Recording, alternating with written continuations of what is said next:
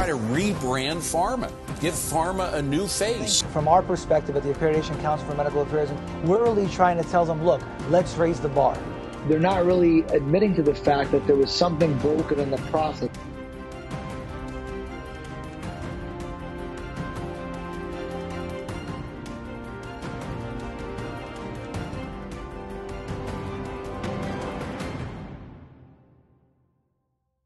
Hey guys, welcome to Beyond the Pill with Dr. Will. This podcast is going to discuss all the latest innovations, news, trends, and technology happening in the pharmaceutical and biotech industry.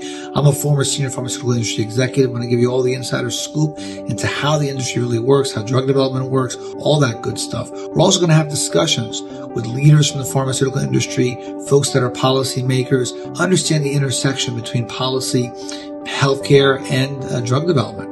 All right, so make sure you follow, subscribe, and comment below for the kinds of topics that you want to hear about. I'll talk to you guys soon.